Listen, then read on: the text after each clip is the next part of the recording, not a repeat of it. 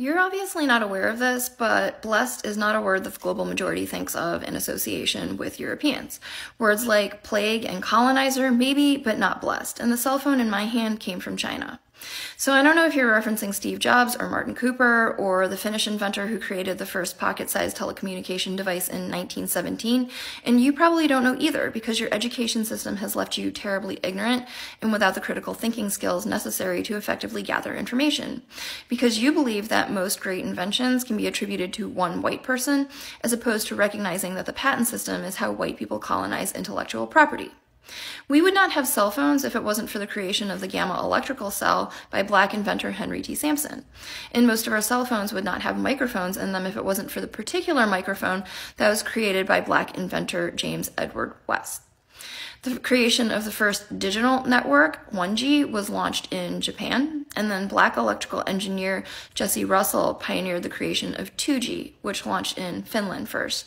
3G launched in Japan, 4G launched in Norway, 5G launched in South Korea, and 30% of the world's cell phones are manufactured in China.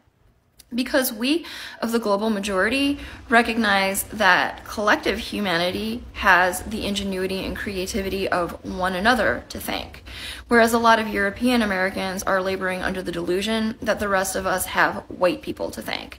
And it's this narcissistic ignorance that causes people like you to do embarrassing things, like leaving comments about Europeans and cell phones on a video about systemic anti-black racism in the United States.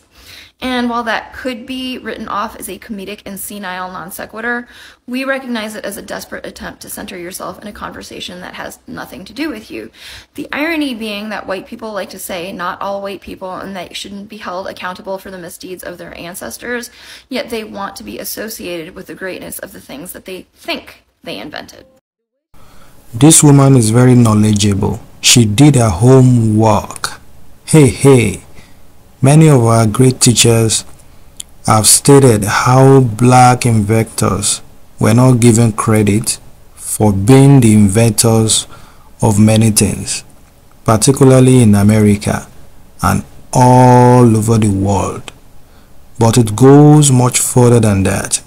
It is such a good look from an intelligent Asian woman to state this fact, because when we say it, people tend to think we are lying, but with research, you will find the truth. In fact, I love this so much. Tell it, my sister. Everything you have mentioned, from invention, theft, to what it means to be woke, they really struggle with that one a lot. The Chinese documented the experience of smelling the offensive stench coming from European traders that refused their hospitality that included them. So, John Michael Kohler was an American who invented the bathtub in 1883. But let's think about this critically. Do you really think that nobody took a bath until John Michael Kohler invented the bathtub in 1883? Doesn't make a lot of sense, right? So what he was talking about is the fact that Africans introduced bathing and the concept of personal hygiene to Western Europe in order to build a healthier society during the 800-year occupation of Spain. In particular, a man by this name introduced the practices of bathing, shaving, and using toothpaste, as well as drastically improving the eating habits of Western Europeans. Additionally, the first recorded history of people taking baths was in India in 500 BC.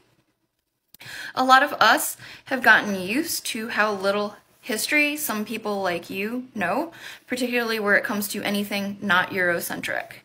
However, I have a tip. Before you make a comment like this, do a quick Google search for whatever you think the topic at hand is. In this case, who invented bathing or who introduced bathing to Europe, and then decide whether you still want to make this comment. I made the regrettable mistake of trying to date a Caucasian, which is not my practice. I was tricked to believe that she was half black, or I would not have done it, but she is really half indigenous American and half Caucasian. That is European. in my opinion. When I witnessed their hygienic practices, I was appalled. They only really wash their hair. They don't use washcloths or bath sponges and throw their bath towels directly into the dryer with other cloths after using them. They got irritated if you take a shower after every stool usage, when conversely, black women will not let you crawl your crusty butt up in their sheets. I am not making this up. They are really like that.